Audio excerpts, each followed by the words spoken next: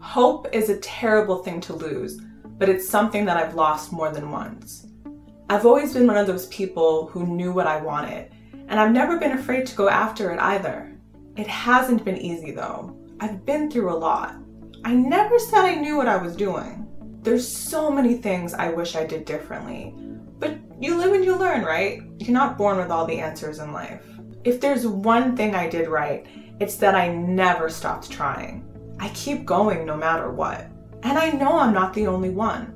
Pursuing a non-traditional path in life can be extremely taxing. But when you have that bug, be it the acting bug, the travel bug, the start my own business bug, whatever it is, there's no killing that spirit. It's absolutely vital to your well-being that you find that thing that you're looking for and achieve your goals somehow. I constantly have to remember to check in with myself and where I'm at in my process.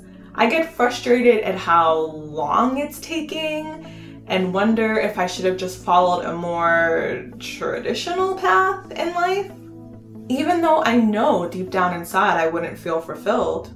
I forget that success is a journey and not a destination. I forget that it's necessary to stop and smell the roses sometimes. I forget that it's okay to want something more in life. I forget that everyone experiences setbacks, no matter what their path is. There's so much to my story, but in a nutshell, at age 20, I moved to New York City to pursue a career in this crazy, unforgiving world known as the TV and film industry. While I've certainly made some strides, I still have a long way to go. I've worked on network TV shows, nationally known brand commercials, music videos for critically acclaimed artists. And like I said, I don't plan on stopping anytime soon, but I've been hit with some real curveballs. The most obvious being financial troubles, classic relationship drama, everyday health issues, the state of humanity constantly spiraling out of control, and losing loved ones, unfortunately, which is by far the most painful and derailing of everything I've experienced. And it's something I'm still actively working through, which brings me to where I am today. All these ups and downs really takes a beating on your spirit, on your confidence, on your why am I doing this ridiculously hard thing I'm pursuing in the first place, on just everything. Because hope, faith, life's meaning, your destiny, it's what keeps you going. But when you're in the thick of your troubles, it's so easy to forget that. And that's when hopelessness sets in. Now, I don't know about you, but I refuse to be hopeless. I refuse to be hopeless.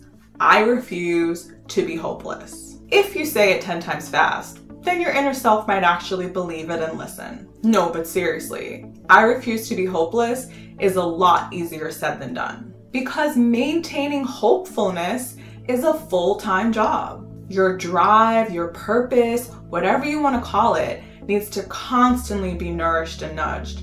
Like, hey, are you still in there? I just learned this valuable lesson. So don't beat yourself up if you're just realizing this now. You need to fight to stay positive. You need to fight to stay focused. You need to fight to stay connected to your reasons why. Because once you get through one obstacle, another obstacle is in the wings, ready and willing to pop up like boo!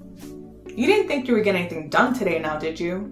One of the ways I've been fighting to stay positive and stay present is by allowing myself ample space to breathe. Too often we get so caught up in go, go, go, gotta get stuff done, that when we get hit with the bullshit, it knocks us off our game real quick. And then we're far too beat up to pick up the pieces.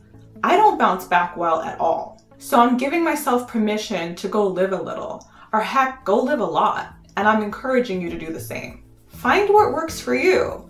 I personally started dancing again, which is a former passion of mine that I've severely neglected in the last decade since I started pursuing my TV and film career full-time, which is no coincidence. What I love about this new chapter of dance is that there's no pressure. I'm not trying to be the next Misty Copeland or one of Beyonce's backup dancers, although who am I kidding? That would be nice. I'm doing this for me. I'm doing this because it makes me happy. For 1 to 2 hours each class, nothing else matters. I can leave my troubles on the dance floor. It's the best therapy I could ask for. I'm reconnecting with my body, I'm sharpening my mind by tending to a forgotten part of myself. I've been feeling so painfully stifled and woe is me that it's paralyzed my creativity.